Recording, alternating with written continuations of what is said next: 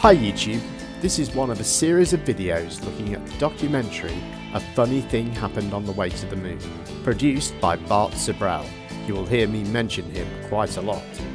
Check out my channel for other videos in the series, or for the box set where you can watch them all in one feature-length video. Part 6, Blowing Flags. Next we look at the classic claim that flags planted on the moon can be seen blowing in the wind, and later the claim that there are no photographs showing astronauts' faces taken on the moon. First though, Mr. Sibrel has a problem with the cost of developing the lunar rover. The cost of the 3 moon rovers in 21st century currency? Nearly $60 million each, though they had fewer parts than a Jeep. Where was all this money going? Then there's the flag, blowing in the wind, at least twice, on the atmosphereless moon. We can only guess that most of the missions were staged inside for fear of possible aerial or satellite reconnaissance from an unfriendly nation. The backpacks, designed for 1/6 gravity, must have had the cooling systems removed to allow for movement without falling over. With very near and hot studio lighting, that left one hot astronaut inside. Assuming that it was the astronauts inside after all, their faces were always covered. The necessary mammoth amounts of air conditioning were probably responsible for the air current. Here the editor cuts to a still shot of the flag just as the effect becomes noticeable. Here it is unchecked. This rare clip, attained decades ago, was never re-released, with the inevitable increase in experience and scrutiny.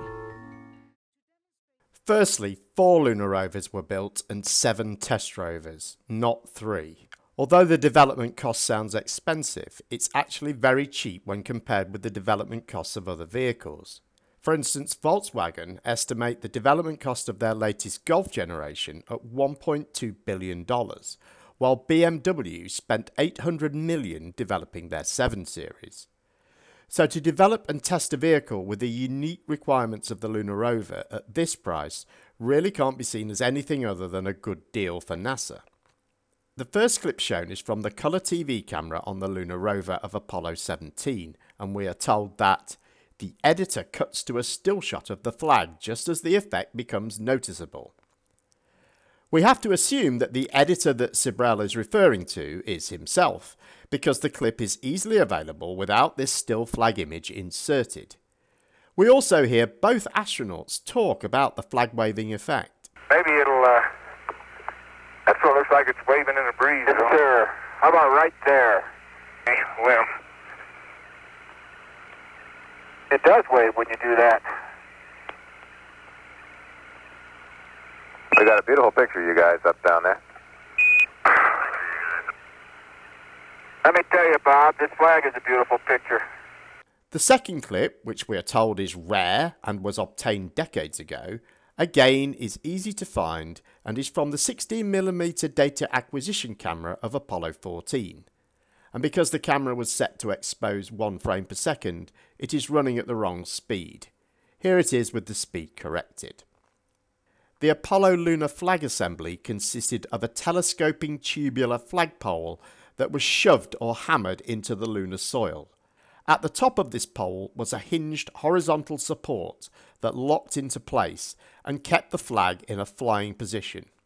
We can see this assembly has some spring to it, so when the flag is deployed it flaps back and forth as if it is waving.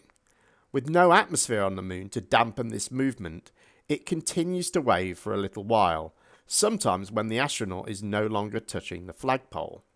We can see from this image of the flag assembly before it was packed the rippled folds of the flag that make it appear to be fluttering in still images. We can also find many examples from multiple photos and from video which show the flag absolutely static.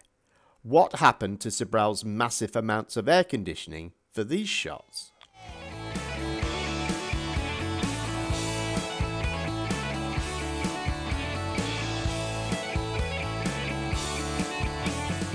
Usually the astronauts work with the gold-plated helmet visor down. but there are occasions, for instance when they have been working in shadow, when they raised the visor and were caught on film. Here are some examples. In part 7 we look at the TV that was broadcast from the moon and investigate the claim that slow motion was used to create the effect of lunar gravity.